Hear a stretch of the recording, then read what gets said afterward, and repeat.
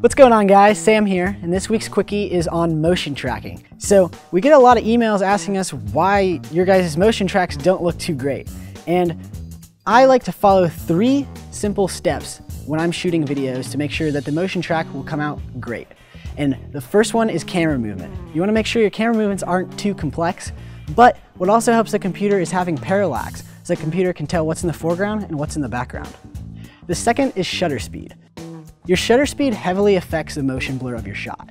A higher shutter speed means less motion blur. When I do visual effects shots, I shoot at a shutter speed of 1/200th of a second.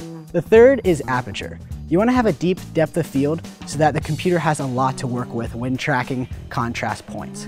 If you have a shallow depth of field, it's all blurry and your computer is not going to be able to track it. Just be sure to keep these 3 tips in mind when you're getting your shots, and I assure you that you're going to have better tracking results on the computer. If you're unsure about motion tracking, be sure to check out recent tutorials we've uploaded. I show you how to do it and how you can add visual effects in as well.